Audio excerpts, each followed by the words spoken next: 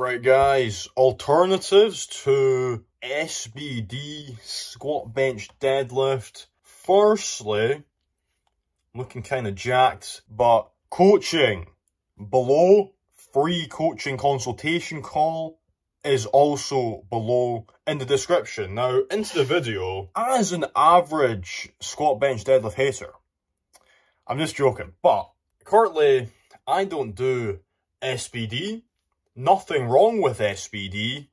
Personally, I don't do them. I've made a video on why I don't do them. You can search that up on my channel. But if you're someone who feels that you don't know what to do, if you weren't going to do the squat bench deadlift, here are some exercises that can replace these, and in my personal opinion, I think are better when we're talking in terms of hypertrophy, because we're trying to get jacked, trying to get big, okay? And to spice things up, we're going to go from deadlift, bench, squat, starting with the deadlift. Most obvious answer right off the bat is the RDL, and I'll also throw in the good morning. Personally, I'm more of an RDL enjoyer, and what I like to do, because the normal RDL, you're a bit limited when it comes to range of motion when your hamstrings get a bit more flexible, and also once you get stronger, you're still using a lot of weight, right? And the reason the deadlift is kind of annoying is that because the stimulus to fatigue ratio is horrendous. I'm not going to dispute that, but you kind of run into the same issue with the RDL once you get really strong. So how do we combat this problem? Add a deficit. Immediately, you need to drop your weight by a significant amount because you're getting more range of motion. When you add a deficit, it does mean that you will need to have a better level of hamstring mobility. You should be getting more flexible in the gym anyway, so hopefully you're fine with that. This is something you can work with over time. If you want help with that, coaching. Now, that's level 1. Add a deficit. Level 2 to that is you have a deficit and you have a reach at the bottom. A reach is when at the bottom of the RDL, you kind of let the bar roll forward a little bit so it's not against your shins. This gives you a bit more stretch on the hamstring, makes your levers worse, making it a lot harder. Yet again, you're going to have to reduce the weight by quite a bit to do this reach. That's level 2, but we have another level. Level 3 is we have a deficit. We have a reach, and now we also have a pause. Yet again, the pause making it harder at probably the best part of the movement at the bottom, the hardest part. Yet again, have to reduce the weight by a significant amount. By doing all these 3 things, we now, instead of having a regular RDL, which is still fatiguing once you get pretty strong, we've taken it back, reduced the weight a lot, and we're still getting the same and arguably what I think a better stimulus than just the regular RDL. Keep in mind, once you get strong I want to stop cursing. I feel that's an issue because I want to seem more dignified. So, what was I saying? Yeah, if you keep doing this, you're going to get really strong, and then it's going to be, you still have to use a lot of weight. But by that point, it's like trying to reduce the weight even more to get the stimulus to fatigue to be better is kind of just annoying, and you may as well just stick to that. The best stimulus to fatigue would be the good morning, because the lever is so long and your leverages are terrible. So by having the bar on your back and you leaning forward, it's a lot heavier here, a lot harder.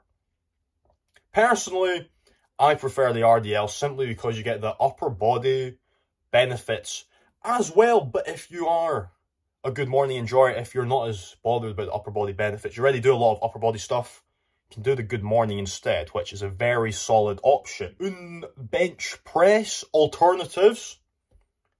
Immediately, my brain goes to weighted dips. People will say, well, you're targeting so much lower chest with the weighted dips. You are with the bench as well. If you're benching properly, you're going to have a bit of an arch, and you're targeting a bit more lower chest on that as well. So that's not really an argument here. What I will say, if you have dominant triceps, dominant arms, they may take over when you're doing dips. However, if that is not you, this will not be an issue. Another thing that comes to mind is the ring push-up or the ring dip. The ring dip especially is a but relatively higher skill movement to do. But the ring push-up is a really, really solid option. The stretch at the bottom, the push up, the supination at the top has a bit more upper chest. Really solid exercise. As it gets tougher, you can add as it gets easier, I say, you can come out, make it more of a fly, get a bigger stretch. You can pause at the bottom. You should not really get to a point where the progression has stopped with this exercise. That was something I previously thought, but I realized that there's so much things you can do with the ring push-up. I'll now give you a third option, and that would be dumbbell press. But specifically, when you do the dumbbells, to avoid the issue, which I personally ran into when I was using dumbbells, as it gets heavier, the range of motion decreases because the dumbbell is bigger, which is a really bad thing. I don't want no partial range of motion dumbbell press. Therefore, what we can do, we can turn it out slightly, come down with the dumbbells and get to the point where it's not really hitting our chest as much. It kind of comes out at an angle. So we're still getting the same range of motion even as we get stronger. For most people, that is not going to be an issue though. Lastly, I'll throw in camber bar bench press. Personally, I have not tried this exercise, but it looks awesome. And I would say that is a better alternative to the regular bench press, as less weight, less fatigue, better stimulus, more stretch, more range of motion, really solid exercise. Lastly, squats. This is one where it's a bit harder because I believe everyone should have the capability of being able to do a squat. Personally, I have the capability to do a squat, but I do not squat anymore. Quads are not a really big priority for me at the moment. But this also comes down to your body type. For me, squats are not the best for my quads. Yet for someone else, squats could be absolutely amazing. If you're built to squat, squatting is so good for building muscle for you. For example, Tom Platz was built to squat, and you can tell this by when you go do a squat. Assuming you have adequate mobility, are you able to stay upright very easily and have that feel natural, or are you a person who finds that more difficult and you kind of lean forward a bit more? You have long ass legs. Personally, that was me. I always found it very, very hard to actually use my quads when squatting. So here are some alternatives if you find yourself in this scenario. Firstly, any type of bodybuilder machine, I'd recommend a hack squat over a leg press. There's something about the squat motion which is simply superior than a leg press, along with the fact that loading up a leg press, oh my god, it's so painful and time consuming. Another thing we can do is we'll keep the barbell squat, but we'll change it to a front squat. Even, let's say your regular squat is a low bar, change it up to high bar. Maybe that will fix the issue for you. But personally, I quite like front squats, and specifically zombie squats eliminates the need for a lot of thoracic extension mobility, wrist mobility. Not to say you shouldn't work on these, but it can be really annoying to first get into the regular front squat. Whereas if you do a zombie squat, make sure not to show my nipples. If you do a zombie squat where your arms are like this and the bar is balanced, eliminates the need for that type of mobility. Also forces you to stay upright even more. So if you're having the issue of you cannot use your quads on the squat, the zombie squat forces you to stay upright. you must use your quads or the bar is falling off, and then who knows what can happen from there. Anarchy. For me at the moment, a quick insight into my leg training, if you guys are interested, I'm not really taking my quads super seriously. I'm not doing like a really proper builder. I'm not training my quads as if I like really want to grow them.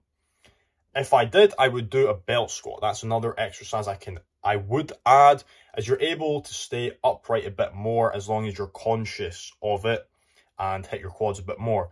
At the moment, I'm really just working on mobility stuff, and a lot of those exercises end up hitting my quads, which is fine because naturally I've been gifted with good quads. Like, they're just chunky. I have big ass quads. When I was a kid, my quads were big. I'd sit on the bus, right? Now imagine you're on the bus, you're on the school bus, you have someone sitting next to you, and I look at my mate and I look at his legs, and he'd have normal sized legs, and then one of my quads, not saying this is muscle, they're just naturally chunky, would dwarf his. Like, one of my quads was bigger than both of his put together. That being said, I was a bit fat, but still, I just have that naturally girthy thing.